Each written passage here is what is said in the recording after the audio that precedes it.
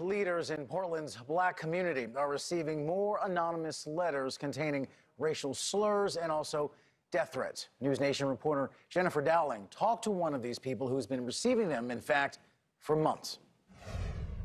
I want this terrorism to stop. Camila Adams is the owner of Mimi's Fresh Teas. She started receiving threatening letters filled with racial slurs this summer. My family and I, we keep getting re-traumatized by these letters.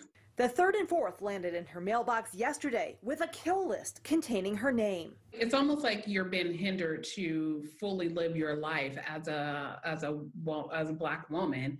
The most recent letters reading, has the defunded Portland Police, Clark County Sheriff, U.S. Postal Inspectors made an arrest yet? Nope. I will never be caught.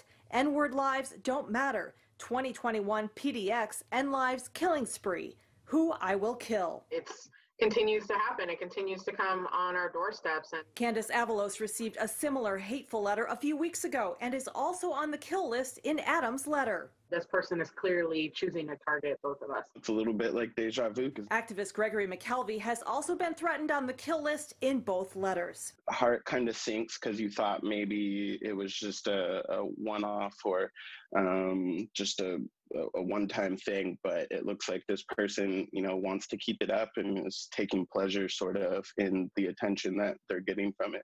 Adams co-founded PDX Love Over Hate, an organization that provides yard signs for those that want to show support for people of color. It's about supporting the community, uplifting each other. The latest letters also threatened anyone with a PDX Love Over Hate sign in their yard will be shot. Adams says this won't stop the work. People are showing up again, so the love does outweigh the hate, and I can't stress that enough. Jennifer Dowling, NewsNation, Portland.